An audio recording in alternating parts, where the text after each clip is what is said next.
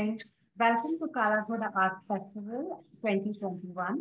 My name is Nitya. I'm a conservation architect with Art Deco Mumbai Trust. If you're joining us for the first time, Art Deco Mumbai is a public charitable trust founded in 2016. It advocates the conservation of Mumbai's Art Deco buildings, chronicles its history, documents neighborhood, and has created the only online repository dedicated to Mumbai's Art Deco buildings in the public domain. We host walking tours, workshops, and lectures as part of our outreach. And we are so glad that you could join us today for this particular event, that is Heritage Unlocked. Anthony Robbins in conversation with me from Art Deco Mumbai Trust. So without any further ado, I'd like to now welcome Tony to the stage and share with us his talk. Over to you, Tony. Thank you so much, Nitya. I'd like to share my screen now. Is that showing? Yes. Okay. All right. The Art Deco Society of New York, which you see up there on the screen, is now about 40 years old. It's founded to bring attention to Art Deco architecture and the arts generally in New York City, which sounds peculiar to us now because Art Deco has become such a well-known style, but 40 years ago, it really wasn't. And it was a real change in how we saw our city. And that's really remarkable because the buildings that we call Art Deco are such a big part of the visual identity of New York. The Chrysler Building, which you see on the screen, maybe one of our best known skyscrapers, maybe one of the world's best known skyscrapers. Its image shows up everywhere, but truly an icon of New York. The Waldorf Astoria Hotel, one, if not the most famous hotel, certainly one of the top 2 or 3 in New York City. These buildings from around 1930, on either side, late 20s, early 30s, just helped create so much of the image of the modern city that it's really hard to overstate their significance. Twin towered apartment houses, there are 4 of these along Central Park West, which create our residential skyline. So what is this phenomenon that we call Art Deco?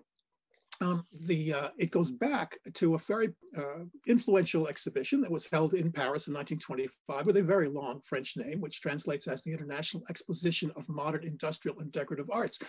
Countries from all over the world participated. The United States got an invitation to participate, and we said no. Apparently, our architects thought that we didn't do modern, which I think is remarkable, seeing as how modern is just whatever we are doing right now. That's by definition modern. However, even though we didn't send an official delegation, Americans went in large numbers. In fact, it is said there were so many Americans wandering around Paris during the show that it was called New York on the Seine. Now, once it was over, it got sort of gradually forgotten. And then it came back. In 1966, there was a show at the Paris Museum of Decorative Arts. There's the catalog on the left of the screen, called The Years of 1925. And they looked at all sorts of things from that time. They looked at the Bauhaus, right? That's Germany, or style, that would be Holland. And they looked at this show with a very long French name. And my theory is that that name was too long to fit on the cover of the book. So they shortened it to Art Décoratif, which is just decorative arts in French. And maybe that didn't fit either. So voila, Art Deco, the expression, was born. That's 1966. In 1968, a man named Bevis Hillier, who was an arts critic for the Times of London, did a book. He called it Art Deco. In New York, we had a college here that put on a show in 1969, 70, about Art Deco. Bevis Hillier then came over from London, borrowed a lot of the things that had been put together for that earlier show, took them out to the Minneapolis Institute of Arts, and put on the show, which you see on the right there, the poster for, A World of Art Deco. It's 1971, and suddenly this phrase was everywhere. Art Deco this and Art Deco that, to the point that we got, we started to see it everywhere. Certainly in furnitures, in everything really, from salt cellars to skyscrapers, fabric, jewelry, painting, sculpture, anything with an abstract geometric pattern, like the clock that you see in the lower left-hand corner, or that lovely piece of furniture in the upper left-hand corner, or perhaps flowing drapery, like the women in the picture on the right, but anything like that. Designed in the late 1920s or the early 30s. or the mid 30s, or the late 30s, the early 40s, the mid 40s, a few odds and ends, even to the late 50s. So it's a fair period of time in Europe and North America and South America and India and China and Indonesia. I personally think the wrong style got called the international style. Because it's so widespread, it picked up sort of a local flavor. This is a cartoon that appeared in the the New Yorker magazine, which is an old magazine in New York City. It's a fashionable couple in a gallery, and the caption reads, "Do you realize we are living through the second time that people got tired of Art Deco?" The joke is that appeared in 1984, which is getting to be a long time ago. So I think we're still getting tired of it. So what is it? Well, it's a style that, for us, it's a style that came to New York in the 20s and transformed the look. You know, New York is by North American standards, New York is an old city, right? Not by Mumbai standards, but by our standards, we're 400 years old. And at the end of the 19th century, we were a large Victorian city. And that's a shot of Fifth Avenue from that period. And then came World War I. We lost soldiers in the war, but the war didn't physically come to our shores. In other words, we weren't bombed. So when the war was over, Europe was sort of a mess. We were doing a little bit better, and we entered this economic boom called the Roaring '20s. And suddenly our image changed. And thanks to Hollywood especially, movies took us all over the world. New York emerged with this image of the new early modern metropolis in North America.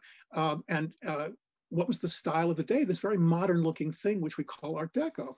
And there on the lower right-hand corner, there are the new skyscrapers going up in Midtown, creating the Midtown skyline. And they are all from this period, just one or two exceptions, but mostly they are.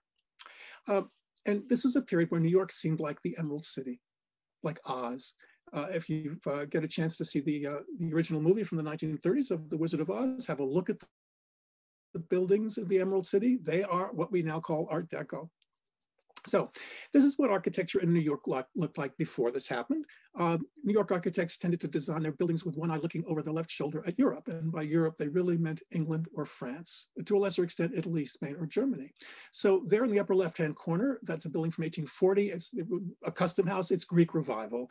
Below it is a series of houses that are trying to look like the Italian Renaissance. In the upper right-hand corner is Grand Central Terminal. That's a Beaux-Arts French-style building, and so on. That's what we did. And then came Art Deco. And at the same time, we became a skyscraper city. And this is the new style. And it really took place in skyscrapers. It's not an accident that the first serious book on the subject of New York architecture from this period is actually called Skyscraper Style, because it was. And the skyscraper style has some very particular characteristics. Once you know what it looks like, you'll see it everywhere in New York. You can't miss it. Buildings are visible in the round. They have vertical windows. We'll show examples of all of this in a moment. They look like abstract pieces of sculpture. They use geometric patterns, unusual colors, strange new materials, and they tell you who the building is.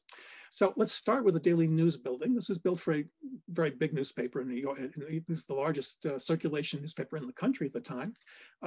It went up on a stretch of 42nd Street. You see there on the right of your screen that was not terribly developed at the time. And there it is on the left, towering over it. And it was designed by an architect named Raymond Hood, who was very, very influential in this period. And we happen to know a lot about how it came to be designed because a young architect named Walter Killam went to work for Hood when this building was going up and then wrote a book about it. And so he takes us into the conversations. Why is this such a tall building? It was built for the newspaper that didn't require a skyscraper. The owner of the paper said, why are you showing me a skyscraper, Mr. Hood? I'm a newspaper man. I just need a printing plant and some offices. I don't want a skyscraper. And Hood said to him, well, you see, construction's very expensive here in New York, but if you build a skyscraper, you can rent out all the extra space and that'll pay for everything. And he talked the man into buying a skyscraper. So why would he want to do that? Probably a lot of reasons. I think New York architects dream of doing skyscrapers, but also we learned from Killam, it had to do with what Raymond Hood thought was a problem with New York buildings. He thought that New York architecture was not really architecture, that it was fake in a sense. Very dense city. So buildings are lined up cheek by jowl. There are some 19th century cast iron warehouses on the left and some row houses on the right. And you can see the fronts of the building and they have lovely designs. but what you're looking at is two-dimensional. How deep do those buildings go back in the lot? You can't see. What do they look like behind there? You can't see. And to Hood, that's 2 dimensions. It's like a painting, and architecture is 3 dimensions. So how do you get around that in a place like New York? Well, you put your building up in the air, and then people can see it in the round. And so here's the Daily News building on the left, and you certainly see it in the round, but there's more going on. You'll notice that we can see the entire front, right, the facade on your left, because it's on the street. We can also see the other side, on the right, the western facade, because it looks like it's on the corner of another street, but it isn't. That is not a street, that is an alley. Look on the image in the lower right-hand corner, that's the alley, and that alley wasn't there. Raymond Hood put it there. And we learned from Killam that he put it there so that we could see this building in the round. But there's more going on. And that has to do with the setbacks. The setbacks come from a law that had to do with early skyscrapers going up. When the first skyscrapers went up, there were very few regulations, and they just simply went straight up. Like the building you see on the left, the Equitable Life Insurance Company, it was vast, and it blocked light and air. And this was a problem. So in 1916, New York City passed a resolution requiring setbacks in tall buildings. And there's an example on the right. And the way it works is that the law defines a diagonal line. And when you're building, you hit a certain point, you must set back along the diagonal. You can almost, if you look at those setbacks, you can almost see the imaginary diagonal line. And therefore, more light would hit the street. So architects had a lot of fun with this, playing around with what you might do with all of these extraordinary setbacks. There you see some wonderful images on the right by Hugh Ferris, who was one of the best known architectural renderers of the day. On the left is more the bureaucratic point of view. This is how the city managed it. So Hood hired somebody to make some studies of what would be possible on the site, which you see there on the left, but he designed what you see on the right, which is quite different. And Killam talks about going in to see Hood in his office, finding him standing next to one of these models with a carving knife in his hand. And he said to young Killam, "Oh, don't mind me, I'm just doing a little zoning." And he started to slice pieces off the building. He was shaping it like a piece of abstract sculpture. And this is the result. Where's the corner on this building? It's hard to pin down because it moves because of the setbacks. This we're going to see on Art Deco buildings of all kinds. Then there's the windows. There are really only 2 ways to do windows on all buildings, at least in this period. There's the horizontal way, which you see on the left, and the vertical way, which you see on the right. The vertical way goes back to Louis Sullivan in Chicago, who was one of the innovators in skyscrapers, and said that, I want people to see my skyscraper, to see how tall they are. I want them to look up. How do I make them look up? Well, I'll put the windows in vertical stripes. It will pull their eye up, and you'll look and look and look and say, oh my gosh, look how tall that is. This became so important to the Art Deco period that, remember the phrase didn't exist yet. What did architects call this style? They called it the vertical style. That's how significant it was to them. And you'll see this on 6-story apartment buildings as well as 40-story skyscrapers. Then the ornament, typical classical ornament looked like this, right? Taken off of ancient buildings from Rome and Greece. Art Deco ornament's completely different. It's invented. It's color, it's geometry, it's abstract, it's new. It doesn't look like anything that came before. And you'll see this all over. And so color and geometry. Look, there's a skyscraper from 1910 on the left, the old MetLife Tower. It's monotone. It's classically oriented. It's modeled on an ancient building in Venice, the the Tower of St. Mark's. And there's the Daily News building on the right. Red, white, and black, geometric patterns, not modeled on anything. Here's its entrance. In this period, the buildings try to tell us who they are, what they're for. So at the top, you see the name of the news. Okay, well, that's the name of the newspaper. Then there's this, the people of the busy city going back and forth. Of course, it's 1930, so they're dressed in period clothing. That young woman in the middle who's bending over is dressed as a flapper, short skirt and that funny little hat. Then there's the expression, you see the inscription, he made so many of them. That refers to something that our President Lincoln once said, God must have loved the common people. He made so many of them. That's who reads the newspaper, the common people. It was a tabloid, and that appealed to the owner. And then at the top, there's an image of the skyscraper itself with the sun rising behind it. This happens over and over again in these skyscrapers. The buildings become part of the ornament. The lobby inside was more like a planetarium than a lobby, because the owner of the paper thought he was educating his readers, and he would do it even in his buildings. This has been somewhat altered. The walls are down, but it's still there. That globe actually does turn on its axis. And what you see is the same thing in a sense that you see outside. Color, geometry, but put to educational uses here. Probably the most famous of these buildings, the Chrysler building. tallest building in the world when it opened in 1930. And it looks very different from the Daily News building, and yet it's got so many of the same things. You certainly see it in the round, it takes up an entire city block. It's got vertical windows for the most part. There's color in the materials. There's invented geometric ornament. Look at the top of the building especially. It also tells you who it's for. About 20 stories up in the upper left-hand corner is this odd thing that looks like a loving cup with wings. Well, what it is an image of the radiator cap of a 1929 Chrysler automobile, which you see in the lower right-hand corner, but blown up to 20 feet. And next to it is this series on the upper left-hand corner of circles. They're the tires of a 1929 Chrysler automobile. So they're telling you this is a Chrysler. In the same way that the Daily News building has symbols suggesting the Daily News, this has symbols suggesting Chrysler. Fabulous invented geometric patterns for the entrance, wonderful glass and metal patterns, all abstract geometrically. Here's the lobby. That ceiling is actually flat. The ceiling looks slanted because the lobby is triangular in shape, but covered in beautiful colored marble, all sorts of abstract patterns. Notice the marble patterns, they go up. It's the vertical style even inside. And on the ceiling, there's a portrait of the building. Much as we saw a portrait of the Daily News building at the Daily News, here's a portrait of the Chrysler building on the ceiling of the lobby. The Empire State Building, probably our most famous building, I think even today.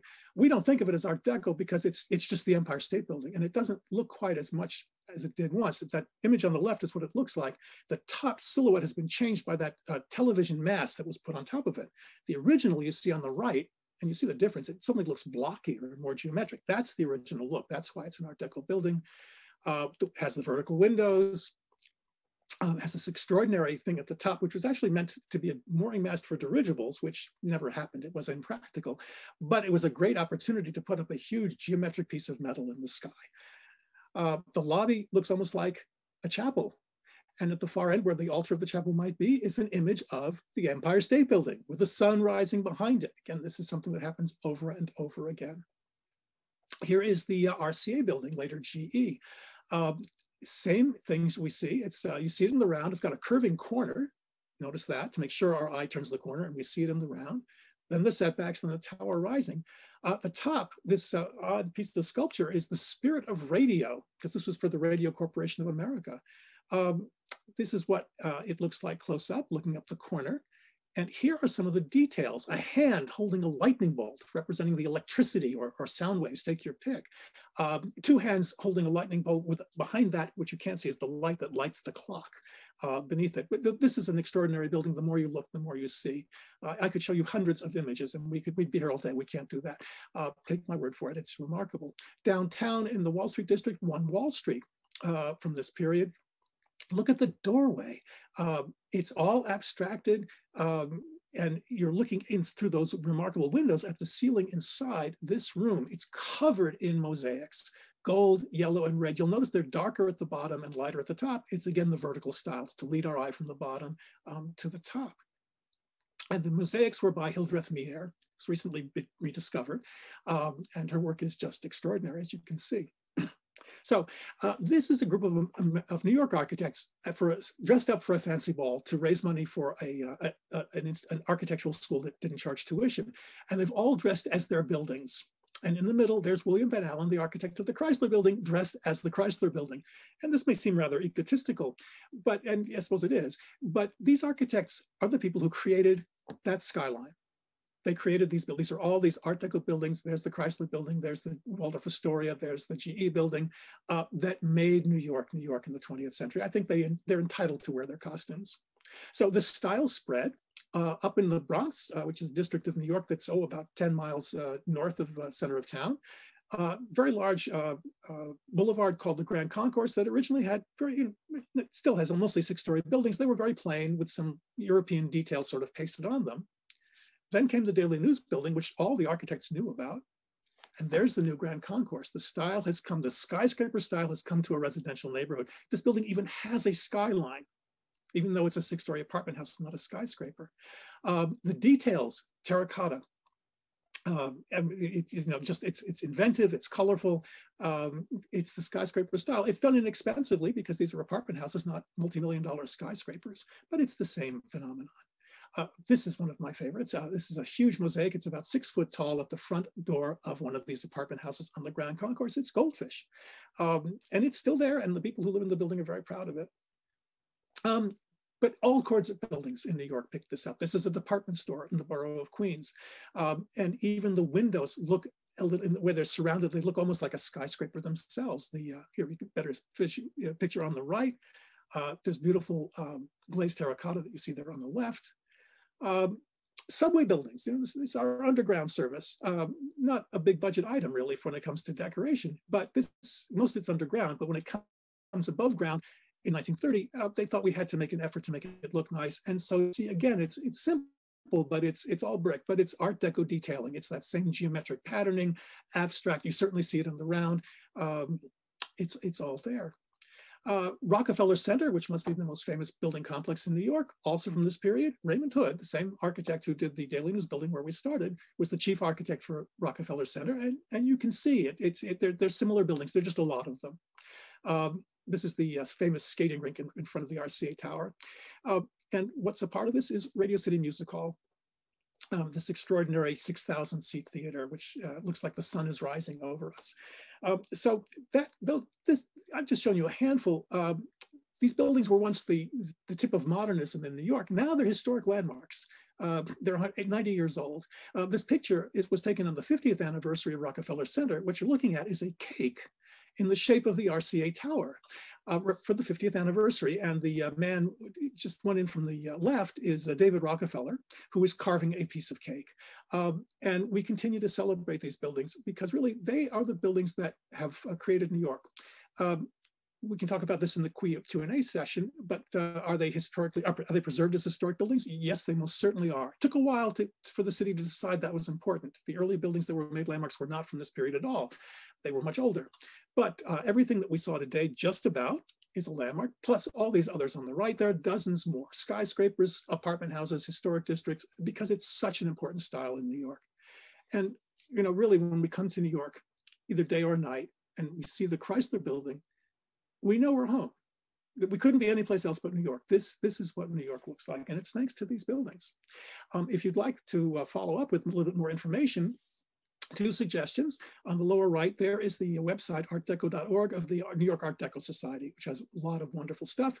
For specifics about buildings, I've put a little tiny URL.com at the top about Deco New York. That will take you to my website, where you'll find a list of all of the different landmarks that are Art Deco, plus links to their official research reports, and then a list of Art Deco books, interviews with architects from the period, which I was lucky enough to do 40 years ago. You'll find a write-up of that, and some links. So I hope you find that helpful if you're interested. And if you ever make it to New York, I hope to take you around on a walk sometime. So over back to you, Nitya. Thank you so much for sharing your presentation with us, Anthony. I really enjoyed it, and I thought it was wonderful to see so many Art Deco buildings that are part of the city of New York, and also get to know how a lot of the owners and the architects are trying to express themselves in such beautiful manner on the buildings itself. I'd love to talk a little bit more about all these buildings and how a lot of them have actually made it to the heritage listing in New York, maybe during the Q&A session. Yeah. So through my presentation right now, I'd like to give a brief overview of what you might see in terms of Art Deco buildings in the city of New York and how it all really started. Of course, through Anthony's presentation, he spoke a lot about how the style really came into being globally and how it actually got its name and eventually got to New York. But in case of Mumbai, I think how it really got to Mumbai is because of the opening of the Suez Canal in 1869. I think this event had a really big impact because it helped sort of revive the trade routes, and it actually cut the travel time between Bombay to Europe by 2 weeks. It would have otherwise taken a month for people to travel. So by this reduction of time, I thought a lot of trade sort of accelerated.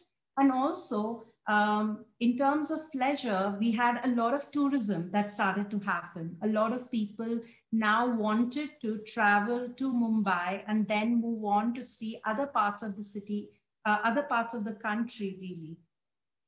They came in through ocean liners at that point in time and docked at the ports of Mumbai, and thereafter moved on to go and see all the other parts of the country. And while this was happening, it's also important to note that the city's port was really expanding. The city was becoming a commercial center and it was a thriving trading port. So a lot of people, educated and prosperous middle class, were also growing in the city.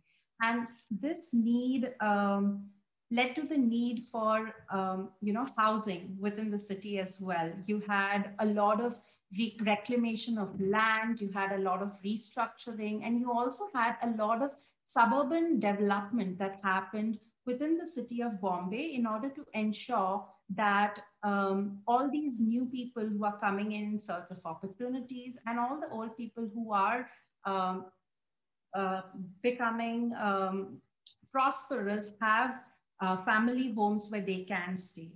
While all these restructuring was happening, there was also a lot of use of concrete that you could see in the in shaping the landscape of Mumbai. You had this ACC cement is just an advertisement to show you how there was an extensive use of the material throughout the city to build a lot of things, and Art Deco buildings were one such entity and result of this availability of this construction material. And while all these buildings were being built, the city's first Art Deco district came into being. It was actually built on reclaimed land, and it's known as the Churchgate neighborhood. And it happened so in the mid 1930s.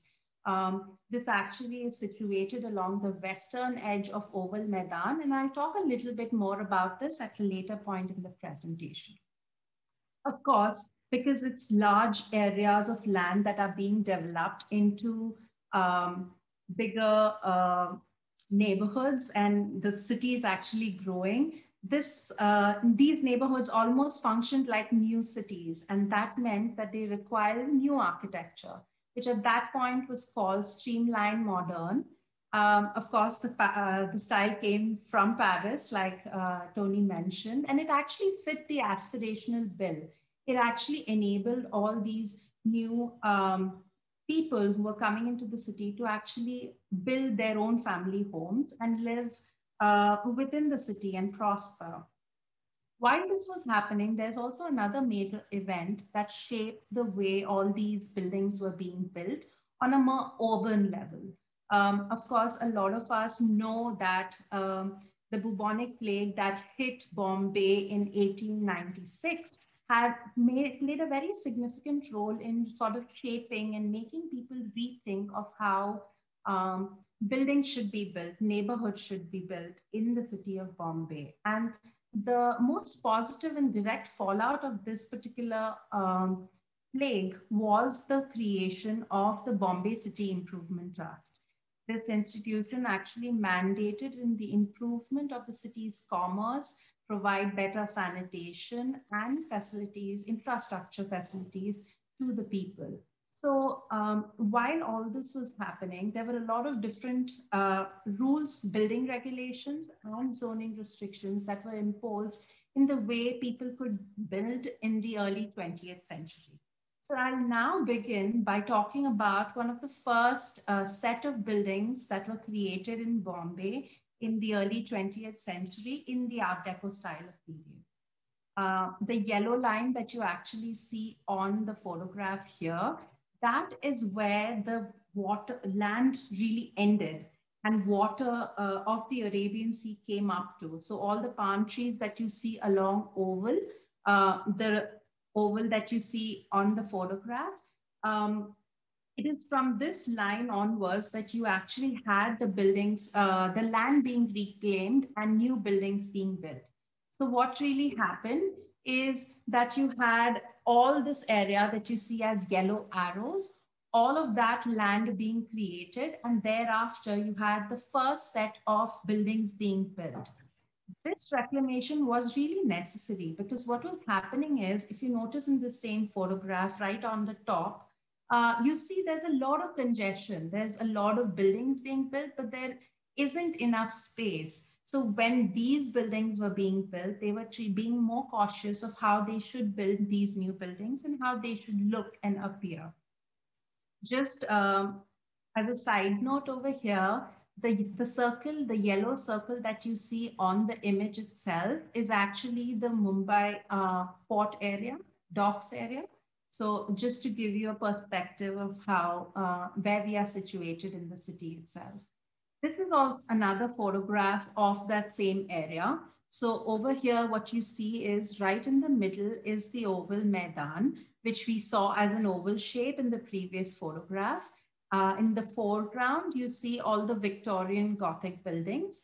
And on the background, all these buildings that you see with a uniform height, these are the Art Deco buildings that were built in the 1930s. And this is the first time they're being built. A modern city was being built, almost creating the first precinct of Art Deco. Notice how all these buildings are of the same height and, form a very uniform space, a very uniform and homogeneous neighborhood. And right at the back, you'll see the ocean. That's where we're going off next. This is the photograph of the Marine Drive area. Notice how these buildings also follow a same guideline. There are wide roads in front. You have a setback. By setback, what I mean is the buildings aren't necessarily built directly on the property line. There is a certain distance that they are set back from the property line, and that's when the buildings are built. So what you would actually see is between each building, you see a significant amount of space left. What this did is this actually enabled a lot of light and ventilation to come through and really make all these buildings very healthy, livable spaces. Of course, these areas were part of the first building reclamation. And while they were being built, there were quite a few restrictions that were imposed in terms of the urban form of the building itself, both in the Oval and in the Marine Drive area.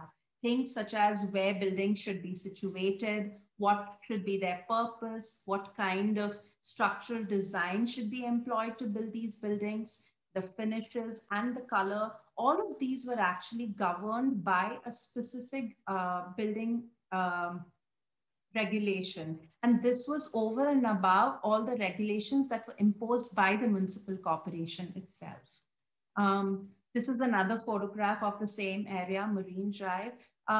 Here, it's actually very evident that sweep that you see and all the uniformity that you see in the height of the buildings and how all these buildings have lots of windows that actually enable you to take in a lot of the breeze that comes in, making these spaces very healthy spaces to live in. What's also very interesting to note is that all the plots that are along the Marine Drive, they were supposed to only be used for residential purposes. So that's still the case, which is why all the buildings on Marine Drive are still residential buildings, family homes, apartment blocks, etc.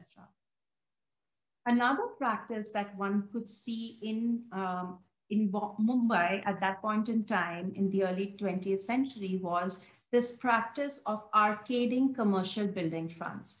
By that, what I mean is that most of the buildings, the front facade of the building actually had arcades that were created, which enabled people to walk through them and still access shops, restaurants without having to face the harsh sun or get wet during the monsoon season.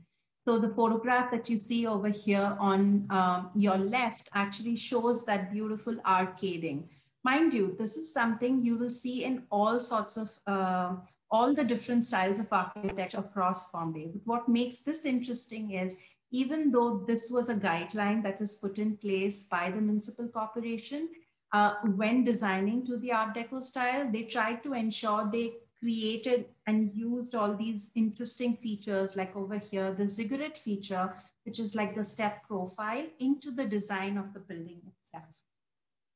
Another very significant rule that you see being employed in a lot of parts of the city that were being built at that point in time by the Improvement Trust was the 63.5-degree angle rule. What this really meant was that when the heights of the buildings were really being decided, they ensured that from the edge of the property line, they would actually create a line, angular line of 63.5 degrees, and the height of the building had to be within that guideline, that viewpoint itself.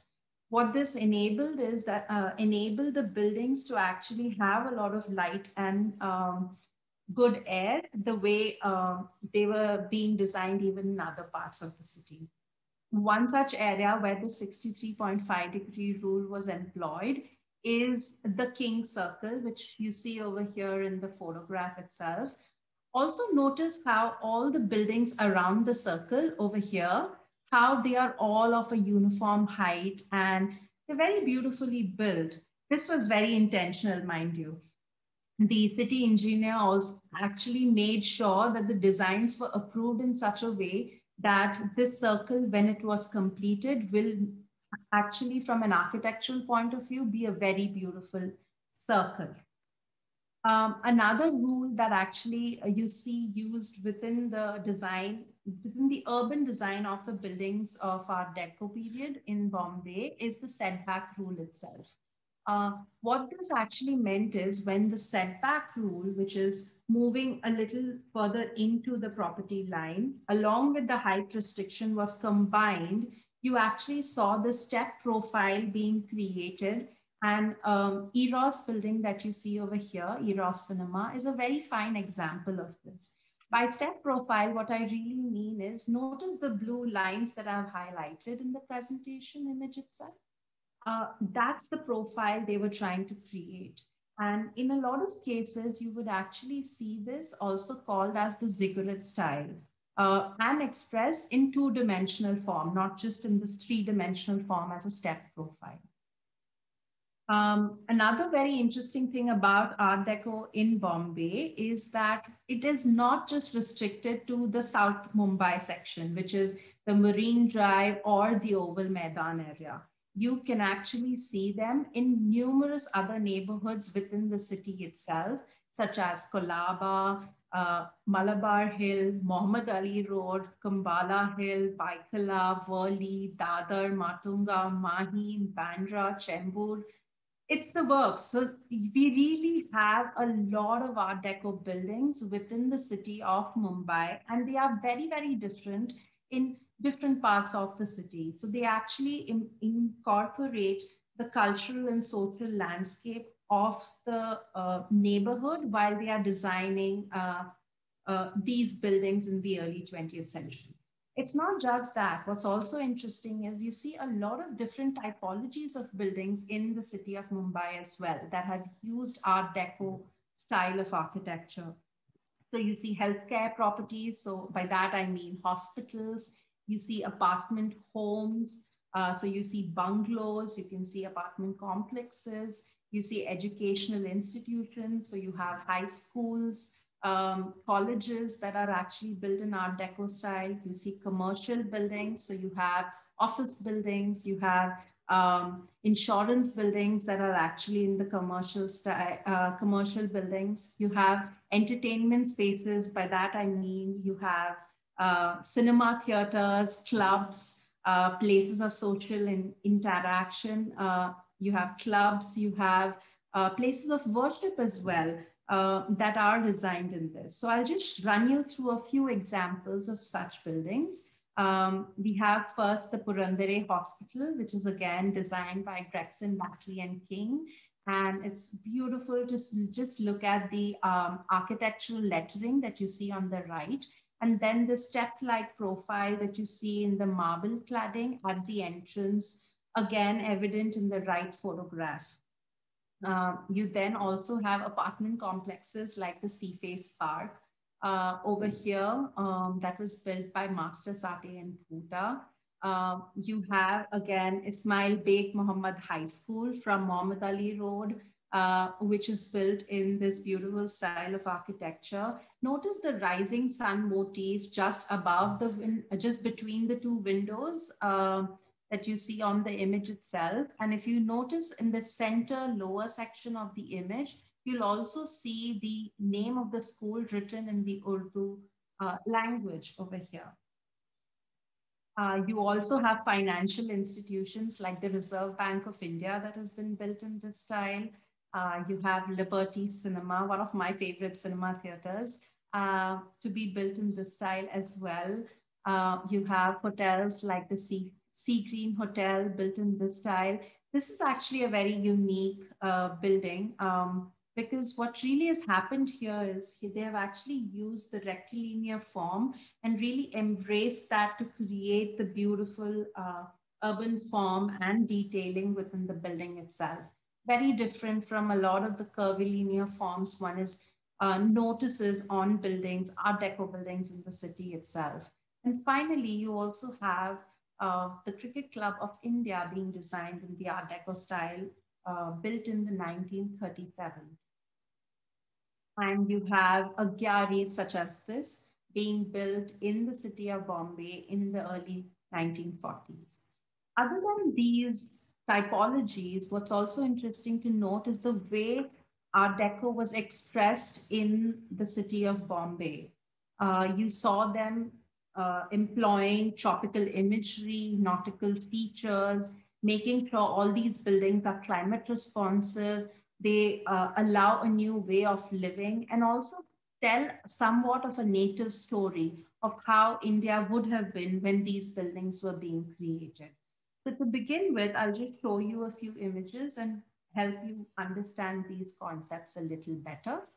We first have Port View along Oval. On the left, you'll notice this beautiful relief work that you would see at the end, just above the entrance of the building. This actually is a frozen fountain feature that you would see on the building. And this is actually predominantly used in Bombay because Bombay is a tropical city. So the fountain is considered a tropical imagery that is incorporated into the building itself. Next, we have Shireen Mansion in the Tardeo neighborhood. This building, if you notice on the right, has this beautiful relief work just at the street corner facade. The relief work itself, if you notice, actually takes a lot of inspiration from the nautical theme, the fact that the city is a port city, trading port as well. The next building we are going to talk about is Shiv Shanti Bhavan. This is actually a very interesting building and a fine example of how buildings should be built today. And how buildings were built at that point in time. If you notice, it has very interesting features on its building itself. It has eyebrows, which are actually these semicircular details that you see on the left, almost 15 of them stacked one on top of another. And then it also has a lot of windows and balconies. So for balconies, I'd like you to look at the right side image as well. What all these features really did is all these features actually made sure that the building was full of natural sunlight, and it actually also had very cool breeze that moved through the building as well, making these spaces very, very comfortable. Until even recently, I don't think they even needed air conditioning to keep themselves very comfortable within these building spaces. The next building I'd like to talk about is this beautiful building, Dhanraj Mahal. This was actually built as an urban palace because we had a lot of princes who were coming to the city of Bombay to actually meet and greet at the Taj Hotel. So very close to that hotel is this beautiful building, which draws inspiration also from the Egyptian style of our Egyptian motifs. And that's a very beautiful example. It's a very beautiful example of seeing how very interesting motifs can be incorporated into the building. to create a very fine and tall building. And finally, we have this beautiful building in front of us, the New India Assurance. This building was built by the architectural firm of Master Sathi and Bhusa. And what I like to highlight here really is the relief work that you see on the building and the story that these relief work are trying to say. There's an image on your right of the relief work itself. You see this larger than life relief work at the entrance of the building. I'd specifically like to point out the Indian clothing that you see on the relief work itself. If you've noticed, the men are actually wearing dhoti. There's also a woman who's actually on a handloom and she's actually clad with sari. Also notice that you actually see that the man, the tallest man in the relief work is actually an industrial labor, and the one behind him on your left actually is running the lathe. So in many ways, actually what it's trying to showcase is how our cultural and social landscape was at that point in time. We had people who looked very close to what you see in these relief work. And you had a lot of emphasis on the textile trade because that trade was at the heart of the economy at that point in time in the country. While we have such beautiful buildings in place, it's actually very important to note what very recently happened to our city. A very significant development in the protection of some of the Art Deco buildings in the city, which is that the Victorian Gothic and Art Deco ensembles of Mumbai was inscribed as a World Heritage Site. This was, of course, a 14-year-long journey. And the most interesting thing about it was that it was a citizen-led initiative. You basically had citizens who were part of residential associations, conservation architects, nonprofit organizations, philanthropists, who were all coming together to make sure that they are able to preserve and conserve a beloved part of the city that actually was an urban ensemble that was unique for the juxtaposition that you saw in the two distinct architectural groupings that were seen within this World Heritage Site. This World Heritage Site actually is 66.34 acres big, and it actually has 92 properties, of which 76 are Art Deco buildings. And I think that's a very huge thing because it's actually an inscription where the modern heritage of our country is actually being represented in a very big number. Of course, this particular inscription means that we have our Art Deco buildings being protected on a global level and part of a global heritage list. But there is still some lack of protection and less representation that you would see in the local, state, and national registers. So what can we really do about it, right? How can we make a difference? We could spread awareness through outreach. You could engage with diverse group of people, and you could also support ongoing conservation work. And I think that's pretty much where our organization has been focused on from the get-go. We've actually tried to make sure that it's a bottom-up approach where we empower the people of the city. We develop appreciation for Art Deco by engaging with people through lectures and workshops that are shown here. We also love conducting heritage walks and lectures for school children because I think you are never too young to learn. You're never too young to learn and engage with your city's architecture. And it's very important that you do that at a young age because you learn to value them even more.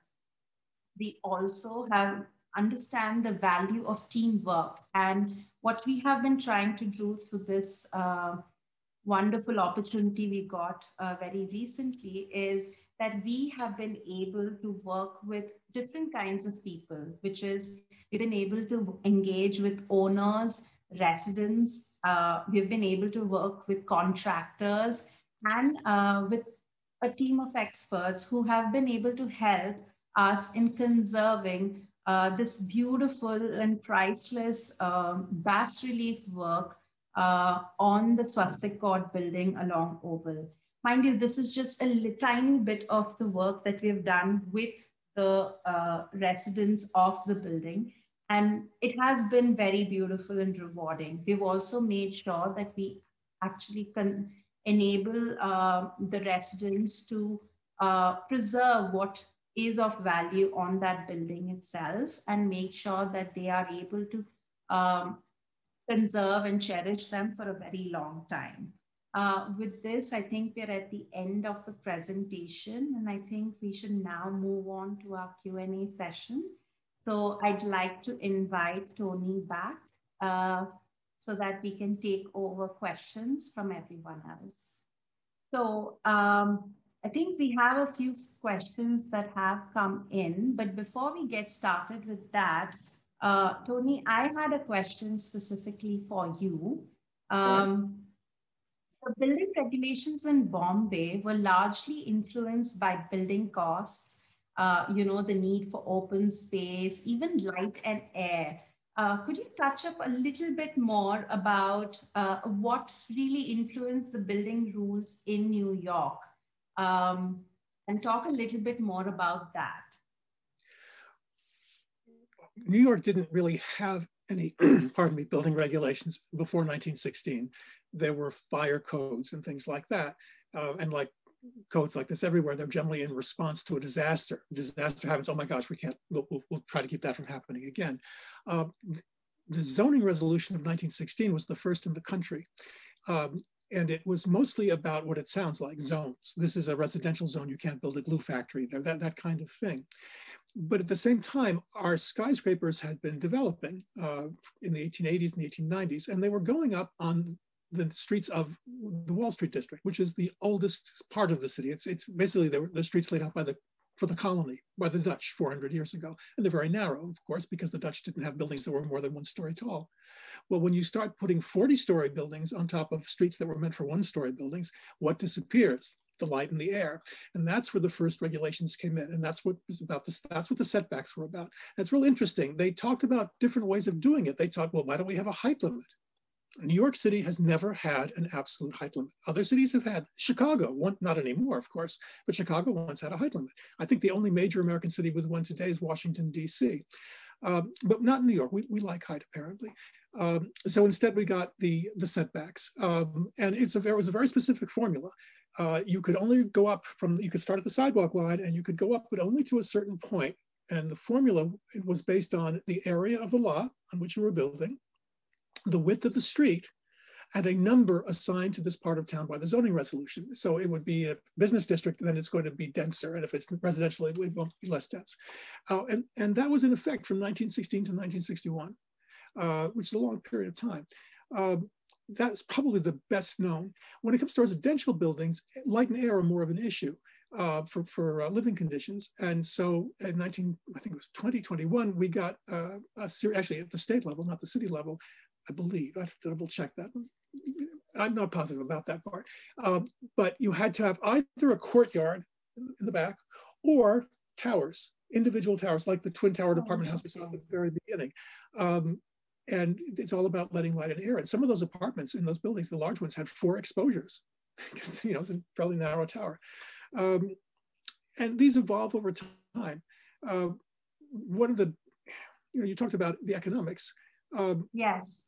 You saw multi-million-dollar skyscrapers and modest apartment houses. And the modest apartment houses were built during the Depression, the Great Depression of the 30s. Now, not everybody was out of work. A third of the nation was out of work, but the other 2/3 weren't. And so people did, have money to move into buildings, but cost was nevertheless a very big issue. And one of the advantages of Art Deco from that point of view is you don't need to spend a lot of money. You don't have to hire a raft of sculptors and painters and mosaicists. I mean, you can, and obviously some of them have that kind of thing. All you need to do is put your windows in a vertical row, change the color of the brick, maybe put a little pattern in, and you have a nice, stylish, up-to-date building, and it's just not that expensive. And that probably had a lot to do with it as well. What was the other part of your question? I think also I think that was really it. I just wanted you to talk a little bit about and help us understand really how building zones were created in New York itself. Another very interesting thing I noticed in your presentation, which I think you just very briefly touched upon, was the ornamentation in New York's deco buildings. I noticed that they are actually very colorful and especially contain a lot of metallic color, which is very unlike Bombay. In Bombay, we see a lot more, of course, see a lot of color, but they're not actually metallic. So do you know there's any specific reason or any influence for such colors being used in New York? I don't know specifically about metallic colors. What I can tell you is that metals, alloys, the color shows up in the metal itself. Metal alloys were suddenly becoming common. There were all sorts. There was, well, the metal at the top of the Chrysler building, for instance, was a non-rusting alloy of nickel, chrome, and steel. Came from a German company. It's called Nie Ruste, which is German for it never rusts. And before that time, you couldn't possibly put metal on an outside of a skyscraper, because if you don't maintain the metal, it rusts and falls off. And who's going to walk next to a 60-story building with pieces of rusty metal falling off the top? But once you had a non-rusting alloy, you could do it. Then there was nickel silver, which is neither nickel nor silver, but that's its name. Monel. There were a bunch of these, and they have different colors. And so you find different color metal next to different color brick. The ornament itself, it's interesting. One of the early apartment houses in the Deco style was by Raymond Hood, the architect of the Daily News building and also Rockefeller Center. And it won an award from the local chapter of the Architects Institute of America. And they got a little write-up, why the award? And they talked about different things, but then they said, when it came to the ornament, they said, and they invented the ornament themselves and didn't get it out of a book. Oh, interesting. Up until that point, every architect who could manage it had a library of European architecture, mostly, also around the world as well, but predominantly European. And you imagine, I want a house. Oh, come on in, Mr. Robbins. I'm your architect. I've got this book here of wonderful houses in England. Let's see if we can find a good model for you. Would you like Tudor or would you like Georgian? If it's a church, oh, there's wonderful. I've got some great pictures of Gothic churches in France. Got it out of a book. The ornament in Art Deco buildings is inventive, which is why they all look different. I mean, there are certain things that show up. The frozen fountain, you showed something with a frozen fountain. We have those in New York as well. They're everywhere. It was a very popular thing, but it hadn't existed before. This was invented by, for the style. Yeah, that's actually very interesting, because even in Bombay, I think what has happened is a lot of the ornamentation that you see is one of a kind, and you see them actually specifically on each building. So it's different on each building. It might be very similar. Like we have a lot of insurance buildings where you see a lot of native stories being told, or, stories associated with Indian mythology. But each one of them is very different from another. So it's almost like they were custom making all these ornaments, like you mentioned, in case of New York as well. Didn't get it out of the book. That's what's going to happen, which is what, one of the interesting things about Art Deco skyscrapers is you can tell what they are. They all have these characteristics. You see them in the round, the vertical windows and all of that, but they don't look at all alike. The Daily News building doesn't look anything like the Chrysler building. But it's definitely the same period. It's clearly part of the same phenomenon. Any two Art Deco skyscrapers look less alike than any two Gothic cathedrals. I think it's a fair statement. Because of this, because it's invented. Now, the same architect is going to use the same ornament from building to building. So, things do repeat that way. Right. I also noticed that your buildings that you showed were mostly from the late 30s, I think, they were really more the modern version of Art Deco. They are actually, you're right. Oriented, but they reminded me mostly not of anything I'd seen in New York, but of Miami Beach, which is a tropical climate also, which have therefore the same issues of sunlight and shadow.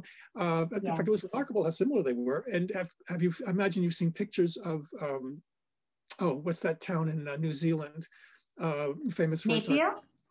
I'm sorry? Napier? Yes, Napier, very similar kinds of buildings, and again, tropical. Yeah. And for that matter, the Beaux-Arts buildings in Tel Aviv, also same issue. It's we respond to our environment, no matter what. You can't avoid the environment. Definitely. I think what was, although this is something we had noticed while we were comparing a lot of buildings from Miami and Bombay, is that Bombay actually has a lot of balconies, which you don't necessarily see in other buildings. At least we couldn't find them so much in New York, in the Miami buildings. So you could actually use that a lot more in the city of Bombay. We have balconies in New York buildings, not so much from the Deco period. They come a little bit later. They became a big fashion in the 50s. Apartment, 20-story apartment houses. They do the cantilever floor, right? This is holding up the floor, but if I do that, it's still supporting it. Right? This is the wall of the building. That's the balcony. It always made me very nervous, but they're perfectly safe. And that's when we get them. Definitely. Okay, we actually have one question for you, which I'd like to take on. Yes, please. So we have Nitin asking, did the Deco buildings in Miami come up around the same time as in New York? If you'd like to take that. Sure, they're a bit late. They're like the ones in Bombay. They tend to be from the late 1930s, mid to late 1930s. These names of styles, we throw them around, Art Deco and Moderne. These are all invented names. They didn't have them at the time. Remember, the skyscrapers were the vertical style. So Miami is picked up on the phrase Art Deco, Miami Beach, and they have a big festival every year, Moon Over Miami, and the Art Deco this and Art Deco that, and I think their entire economy is based on the phrase Art Deco. Well, there's a professor somewhere in South Florida who doesn't like that, and he says, no. Miami Beach is not Art Deco. Oh, well, what is it? It's Resort Moderne. So, okay, if you want to get picky, I suppose Bombay is Resort Moderne. I don't know, but they're a bit later. They're a different set of architects, but there were some who worked in both cities, one or two. And I will tell you that an uncle of mine, rest in peace, was an architect in the 20s and 30s, and he worked in New York. But he was called up by a friend of his who had moved down to, from the Bronx, who had moved down to Miami, and said, Teddy, you've got to come down. This is the place to be right now. We're doing a lot of building. And Teddy said, I don't think so. Those connections are very strong. Miami is 1,000 miles away from New York, but it's always had a cultural connection. Right. I'd actually like to I'd like you to actually talk a little bit about, what are the challenges that you have faced while campaigning and conserving Art Deco buildings in New York? I know you told a little bit that, you have done a lot of work in trying to conserve a lot of these buildings. So if you could tell us a little bit about that, or one personal story around some Art Deco building that you saved. We're actually quite fortunate that we've lost very little. In terms, it's very rare to take down a skyscraper. So the Art Deco skyscrapers are still there for the most part. You can do alterations that take off the ornament. That can happen. We've been lucky. That hasn't really happened to our Art Deco skyscrapers. We have lost smaller buildings. Apartment buildings have been refaced, things like that. The real issue was that for so long, Art Deco was not thought of as a serious style. I came back from graduate school to New York in 1976. And I found a city that was just beginning to wake up to the fact that we had historic architecture. We didn't think of ourselves as historic. We're a modern city in the new world, oh, wait a minute, yes, we do. This phrase Art Deco was still very, very new. I went to work at the Landmarks Commission here in 1979, and I was very new, so I had nothing to do with this, but several of my colleagues were trying to get those twin-towered apartment houses on Central Park West, you saw the Century at the beginning, to get them protected. There's a generation gap at the Landmarks Commission. The commissioners, who actually have the votes, were all in their 60s and 70s, which at the time seemed awfully old to me, not anymore. And the staff we were in our 30s. So the staff brought these Art Deco twin tower buildings to this. They were concerned about losing the windows. And the commissioners looked at them and said, why are you bringing these to us? These aren't historic. I'm older than that building. We had to get past that. We did. Today, we are designating buildings that were built in the 1970s and 80s, because you have to be at least 30 years old, but 30 years isn't that long ago. What's 30 years ago is now 1990. So that wasn't the case when I was there.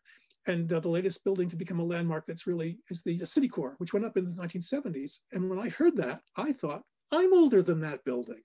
You know, and this generational thing happens. But Art Deco is now so firmly established. It took a while. The Chrysler Building did not become a landmark until 1978, I think. Landmarks Commission existed from 65. Empire State Building didn't become, the Empire State Building is, you know, so tied up with the identity of the city, not until 1981 on its 50th anniversary. The Chrysler Building was in danger of being torn down. It's hard to imagine that now, but in the 70s when the recession was very, very bad and the real estate, you know, the building was bankrupt and there was talk about tearing it down. Inconceivable now, but it did happen. And when the public hearing was held, representatives of the building got there and spoke, because there's always a public meeting to have these discussions before an official designation is made. And they said, this is an embarrassment that the Landmarks Commission should be looking at such a ugly 1930s building. Why are you bothering? And they were serious. They really meant it. Now today, you can't get in it's hard to get in the lobby of the Chrysler Building because everybody wants to see it. Tour buses all stop there. You know, the change is just enormous. I think part of this is also the parent-grandparent phenomenon. You know, whatever my parents did that wasn't interesting. Now my grandparents, they were interesting. So I'm looking at the Art Deco is from my grandparents' period. Whereas the 1950s and 60s early modern stuff from my parents' period, I never much cared for. I can sort of see its value now, but it took a while. So I don't know if that was the case at all in India, but it was certainly the case here. In India, we have issues related to age, right? Like we have a lot of buildings that are centuries old. And even within our own regulations, if the buildings aren't more than 100 years old, not a lot of those buildings actually get listed. So we have issues with those that we're trying to deal. Although I would say now things are getting a lot better because there are a lot of people who are understanding that, you know, modern buildings are at a significant threat of being lost because they're so recent and so part of our everyday life that we don't necessarily see them as heritage, right? We actually look at them as though we live and breathe in them. And that sort of takes away from this whole notion of heritage, which most people in India see as a monument or as, you know, ruined sites. And even Art Deco buildings, for that matter, in Bombay still are used extensively. There are people who have lived there, from the time it was actually built, you know, so there are generations of people who are living in it. So although there's a high associational value, I think it's taken time for people to really look at it as heritage or look at it as something that they like to preserve and take forward, which is why I think in our case, the World Heritage Site nomination came in at a very opportune time because with that coming in, there's a lot more interest in people wanting to learn about Art Deco, know what it is. And, you know, there are so many people on our walks who have literally gone back saying that, oh, I have something like this at my home.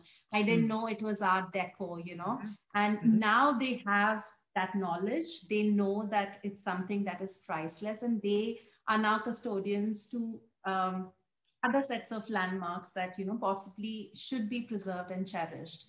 So education. I was going to say education is so important. I mean, you do walking tours, we do walking tours here, because we're all busy. You know, people are busy. Who's got time to look at? Oh, wait a minute. You know, let's look. Good heavens, look at that. And that was a huge part of the preservation movement, was educating the wider public. Because without support from the wider public, preservation isn't going to happen, at least not in a democracy. Right. So you are doing very, very good work by bringing people around. Thank you. So it's good to see. Also, you know, age. India is a very old country, and we're not.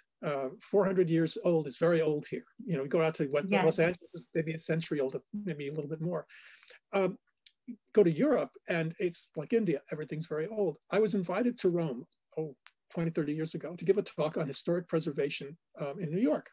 So I made a preservation. I called it 300 Years of Historic Preservation, and, you know, meaning the buildings, not the preservation part. They translated it as preserving the modern. And I said, no, it's not just, you know, our modern skyscrapers. We have 19th century, we even have a few 18th century buildings. And they said, yes, modern. completely different perspective on what modern meant. Yes. Yes, I think that's what's happening in India as well. It's actually very interesting because right now we're trying to, there are a lot of organizations, a lot of professionals who are trying to really figure out and sort of bring to light what is modern in India, in the Indian context, and, you know, how we should preserve it, how we should look at it differently. Because also another thing which is interesting about all these modern buildings is they were built using concrete, right? And reinforced concrete cement as a material is still used today. Even the newest of buildings today use that material.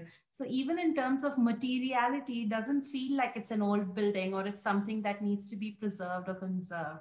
You're just trying to look at it in a very different way. And that's where I think this modern space or buildings from the 20th century sit at a very interesting position right now, where, you know, materials might not look as old, or it might not seem like it's an old building, but they are in danger, and they are in real danger as much as all the other monuments are in trying to preserve, you know, such buildings.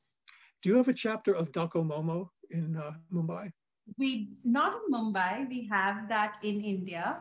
It's very recently that they have started. We have actually another question, which is a very interesting question that I'd like to ask you specifically. We have a Parthi asking, what did we stop, why did we stop making Art Deco buildings really? So if you could answer that, that would be great. Sure. You know, it's interesting, that question, I've heard that question before. The first time I heard that question, I thought, I don't know. And then I thought, well, yeah, because fashions change. It's very simple. Why does the clothing that we're wearing today not look like the clothing that we wore 30 years ago? Because generally it doesn't. I mean, mine probably does, but other people's don't. People get bored and move on. I mean, I think it's something as simple as that. What's in this year will be out next year. But there's also that, you know, the fashion that came next in architecture was the international style. And the international style had a huge impact on American architecture, especially in cities. And it was, you know, the Art Deco folks thought that they were inventing their ornament and doing something new. But from the perspective of the international style, oh, this is fake modernism. You've just pasted some geometric patterns on your building, but you haven't changed the way you're building. It looks just like any other apartment house, except you put deco stuff on it. You need to rethink it. We need lots of light and air. We need glass. We need to austere. We need all form, you know, form follows function, all ornament is crime, and all of that. From that perspective, Art Deco is anti-architecture. It was looked down on as, you know, a fraud, effectively, not really modern. We'll show you what's really modern. It's Lever House, right? One of the very first Art Deco, international style skyscrapers to go up. So that had a huge piece of it. And there's also a certain kind of a snobbery involved. The architects doing the Art Deco buildings in New York were New Yorkers. A lot of the ones doing the apartment houses were immigrants who didn't have much training, but they learned how to do it. Well, the architects who were designing the skyscrapers in the international style at first were refugees from Europe during the 30s. Think of Walter Gropius, think of Mies van der Rohe. And we've always had this sort of inferiority complex. Oh, well, they're from Europe. They must know. We'll do what they say, you know, and to our cost. I mean, Lever House is a wonderful building. That's American. That's Skidmore and Merrill. They are the American firm who picked it up. But my gosh, you know, Seagram, that's practically sacred. That's a Mies van der Rohe skyscraper. He's a real architect. He's from Germany. You know, I mean, it's a funny phenomenon. I wonder if you have the same issue in India.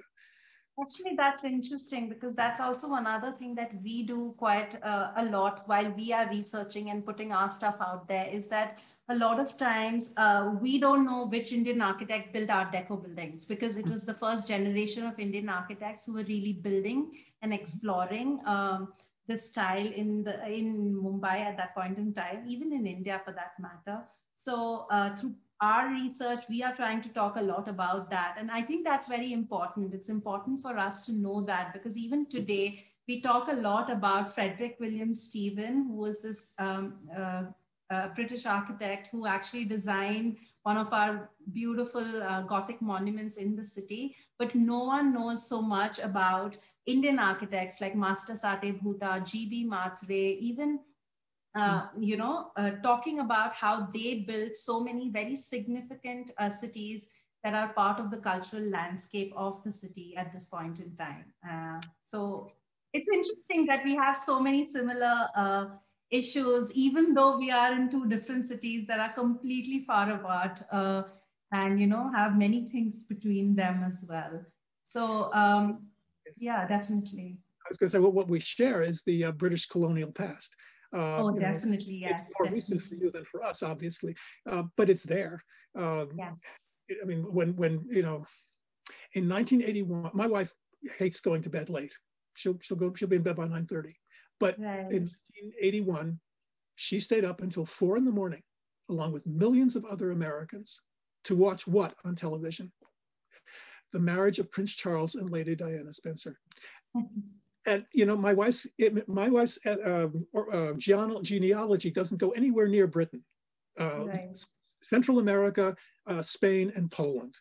But she had to see it. And if it had been the Prince of Spain or the Prince of Poland or the President of Costa Rica, she'd have been fast asleep, and so would everybody else. We still have this odd obsession or sense of connection because we speak the same, we sort of speak the same language. It's actually a little, there are differences that can get you in trouble, but it's basically the same language. The other thing I'd just point out about us, I don't know if it's true for you or not, until I studied, I was in college in 1968, taking an art history class for the first time. And we touched very briefly on American architecture. And we learned that there were two kinds, colonial and modern. Whatever was in between was of no value whatsoever. Now that, of course, has completely changed.